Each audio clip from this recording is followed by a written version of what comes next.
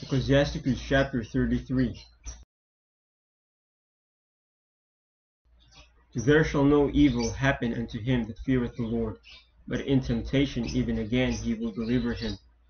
A wise man hateth not the law, but he that is an hypocrite therein is as a ship in a storm. A man of understanding trusteth in the law, and the law is faithful unto him as an oracle. Prepare what to say, and so thou shalt be heard, and bind up instruction, and then make answer. The heart of the foolish is like a cartwheel, and his thoughts are like a rolling axle-tree. A stallion horse is as a mocking friend, he neigheth under every one that sitteth upon him. Why doth one day excel another, when as all the light of every day in the year is of the sun? By the knowledge of the Lord they were distinguished, and he altered seasons and feasts. Some of them hath he made high days, and hallowed them, and some of them hath he made ordinary days. And all men are from the ground, and Adam was created of earth. In much knowledge the Lord hath divided them, and made their ways diverse. Some of them hath he blessed and exalted, and some of them he sanctified, and set near himself. But some of them hath he cursed and brought low, and turned out of their places.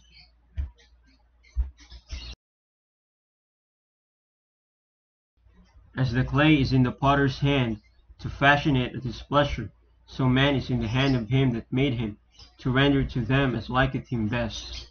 Good is set against evil, and life against death. So is the godly against the sinner, and the sinner against the godly. So look upon all the works of the Most High, and there are two and two, one against another. I awake up last of all, as one that gathereth after the great gatherers. By the blessing of the Lord I profited, and tread my winepress like a gatherer of grapes. Consider that I labored not for myself only, but for all them that seek learning. Hear me, O ye great men of the people, and hearken with your ears, ye rulers of the congregation. Give not thy son and wife, thy brother and friend, power over thee while thou livest, and give not thy goods to another, lest it repent thee, and thou entreat for the same again. As long as thou livest and hast breath in thee, give not thyself over to any. For better it is that thy children should seek to thee, than that thou shouldest stand to their courtesy. In all thy works keep to thyself the preeminence, leave not a stain in thine honor. At the time when thou shalt end thy days, and finish thy life, distribute thine inheritance.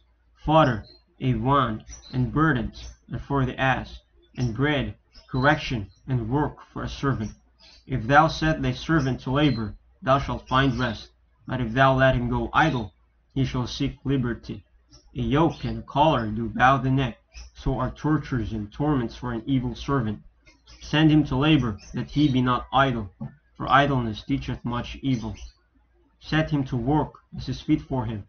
If he be not obedient, put on more heavy fetters. But be not excessive toward any, and without discretion do nothing. If thou have a servant, let him be unto thee as thyself, because thou hast bought him with a price. If thou have a servant, entreat him as a brother, for thou hast need of him, as of thine own soul. If thou entreat him evil, and he run from thee, which way wilt thou go to seek him?